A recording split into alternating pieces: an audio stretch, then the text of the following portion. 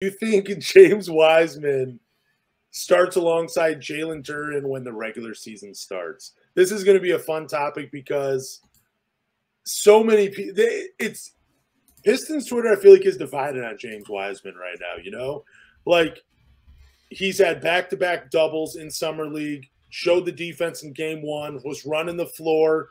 Him and Jalen Duren seem to have a pretty nice connection on the floor together. I believe he even said after tonight's game that they're always in the gym, always working out together. They just love to hoop together. So, but what are your thoughts? Do you think there's a chance James Wiseman starts when the regular season starts? This is such a tough question. I haven't really seen what Marvin Bagley has looked like. I know he's been putting in a lot of work. I mean, he was sitting courtside with Cade. He literally had like a summer on a workout with his trainer, Stanley Remy, who, if you guys don't know who that is, he's actually the same trainer as Andre Drummond and Dwayne Wade. Really popular NBA trainer. I think Bagley, you could argue, could be the starting four. You could also argue Isaiah Stewart as well. I think Wiseman, to me, would be the first center off the bench. And I think Duren should be your starting center. I think there's a debate whether who should start at that 4 spot. I know last week we were getting into it with some fans watching live on YouTube saying Bagley should be the 4. We were both saying that Isaiah Stewart could be the 4. But, I mean, it's just healthy competition at this point. I mean, whoever wins the spot wins the spot. I'm not really going to get into debates who I think should start at the 4 because I know half the people listening could really give a fuck what I have to say. Same with you, man. They just feel some way. But I don't see these two being a power forward center combo. I see Wiseman being your first center off the bench personally. I mean, ideally, I see him being the first center off the bench, but let me just say I think it's Isaiah Stewart's spot to lose. I think he's the 4 going into the season.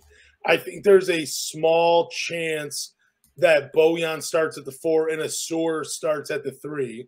I do think that could potentially be a starting lineup. But I think James Wiseman has the athletic ability, the mobility, and he's starting to show flashes of an outside shot where he potentially could be a starting 4 at 7'1". Like, I would not hate that at all. I mean, again, the effort wasn't really there defensively, and it seemed like he was getting a little tunnel vision offensively where there's a couple shots that he forced in Game 2. But I think he looks a lot better in Summer League than he did even at the end of the regular season. Like, I think he's already made some improvements. I'm going to go ahead and say he doesn't start when the season starts, but I'm going to say this.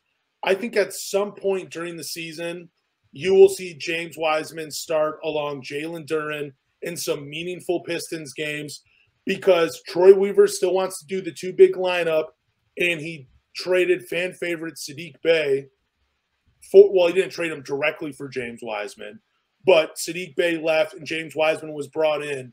And I think James Wiseman is the guy Troy Weaver wants to start in the front court with Jalen Duren because of the size, the athletic ability, the mobility, and now he's starting to show us flashes of an outside shot. If that outside shot stays consistent, James Wiseman will be the starter on this team at some point this regular season.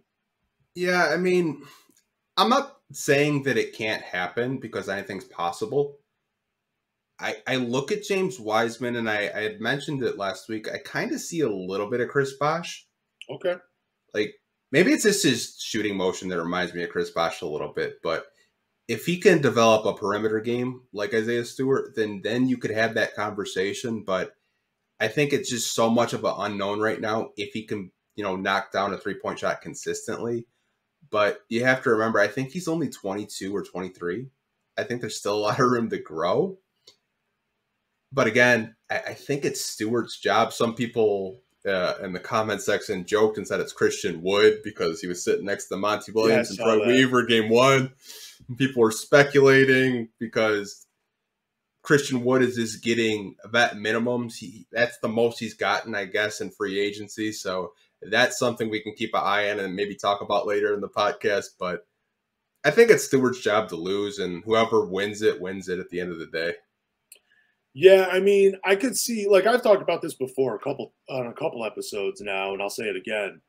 I would love to see Isaiah Stewart come off the bench at some point. You know, I think his game and the energy and the hustle he plays with is perfect for a bench spot. Like, it seems like he would be more valuable to a team in that role because, I mean, he averaged 11 and 8 with, I think, 1 block.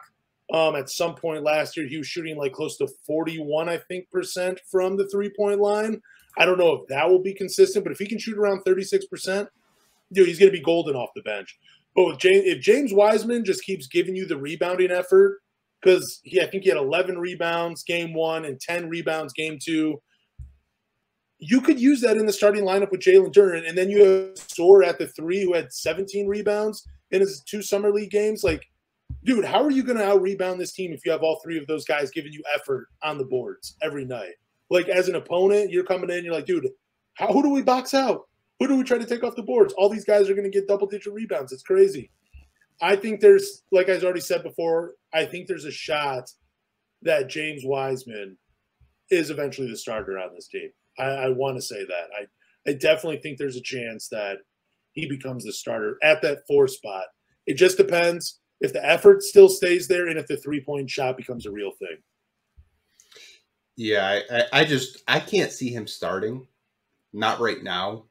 I'm going to have to see more games of him giving more effort on the defensive end. Okay. Because even though he is blocking a little bit of a couple of shots here and there in the summer league, I want to see what he does against NBA competition, because most of these guys that are on summer league rosters are, one, they're either going to be playing in Europe in a few weeks, or they're going to be competing for G League roster spots. I think James Wiseman being down there will be great for his development, and he's getting those reps that he needs. But again, I still think it's going to be Isaiah Stewart's job. I think Isaiah Stewart defensively moves his feet better than James Wiseman currently right now. Obviously, he doesn't have the size of a James Wiseman or his ability to block shots, but I still think it's Stewart's job to lose. And like I said, you're going to have a battle between Bagley, Wiseman, and Stewart at that 4 spot, personally. I mean, even if James Wiseman continued to block the shots and you wanted to use him as, like, I don't know, just say like a center in the drop spot, Jalen Duren has shown enough where he can pretty much switch. I don't know if he can switch on everybody, but he's shown a little bit in Summer League that he can switch on guards. And I mean, he switched on Anthony Black in Summer League game 1 and made things difficult for him, you know? So there's some defensive potential. Again, like you were saying, if James Wiseman still shows effort on that side of the ball, even if he is just a drop center and protects the rim. But man, it's kind of exciting to talk about these things. And I think Monty Williams, I think at some point this year, you're going to see a lot of creativity in these lineups from him, man. It's going to be a fun season.